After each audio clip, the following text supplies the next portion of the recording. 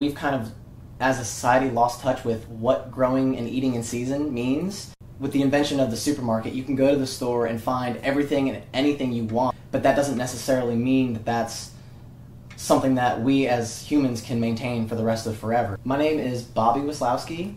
I started here at City Roots in September of 2013 as an intern. We grow seasonal vegetables, fruit, and herbs on a year-round basis.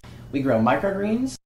We sell both here on site at a farmer's market, and then our products are also carried by Whole Foods, Earth Fare, and 14 Karat. At the beginning, they relied pretty heavily on volunteers and interns. Everyone who's currently employed, whether they're part-time or full-time, either started as an intern or a volunteer. Our greenhouse manager was a volunteer for a long time. She's actually a certified master gardener, and as the greenhouse became a bigger portion of the farm, they brought on another intern. Marissa is another full-time staff member. She's our field manager.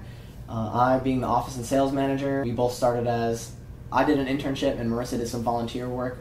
Everyone kind of has their favorite parts of things, and work is work. It's not necessarily the easiest thing when you're out there in the field and under the hot sun or in the winter, but everyone has some sort of passion for local food, growing naturally and organically, and we all play a vital role in the overall success or failure of City Roots. I think it's great that we've got a diverse customer base because that really allows us opportunities to offer everything to everyone. It's important, that we get support locally, that way we can also support those businesses that support us.